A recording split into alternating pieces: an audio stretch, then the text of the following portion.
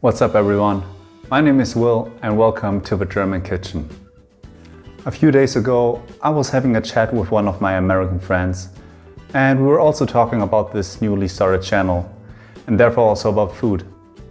And since I live in the suburbs of Munich, at some point we were talking about, of course, pretzels. So I was talking with my American friend about pretzels because I thought about making a video about it.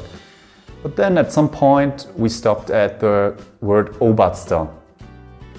I was quite happy to explain it to him because it's, I think, one of my most favorite cheese bread I can think of.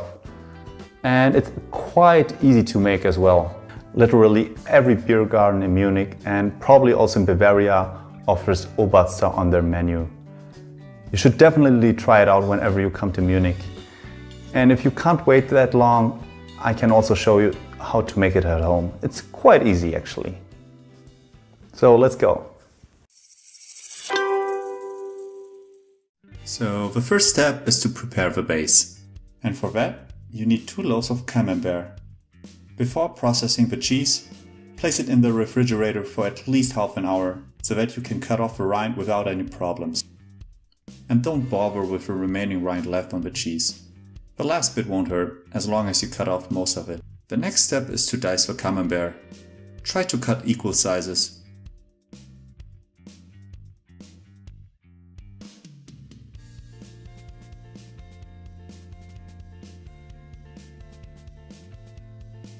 Now comes the part where you add all ingredients together. First, add 2 large tablespoons of sour cream. Next comes all the spices. I added half a teaspoon of paprika powder, pepper, salt and mustard. Next comes 1 ounce of unsalted butter. Be sure it has room temperature. And the last ingredient is a small, finely diced onion. Use a fork and start squishing everything together.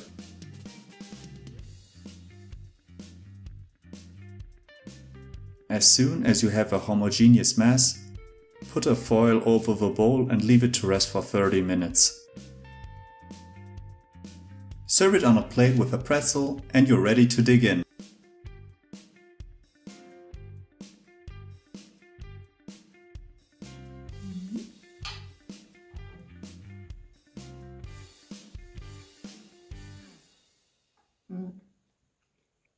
Schön bayerisch. Alright guys, that's it for today. Thank you very much for watching this video. I hope you enjoyed it. And as you can see, the preparation for Obazda is not very complicated. You don't need a lot of ingredients or a lot of time. So let me know in the comments if you tried it at home as well. I'll see you next time.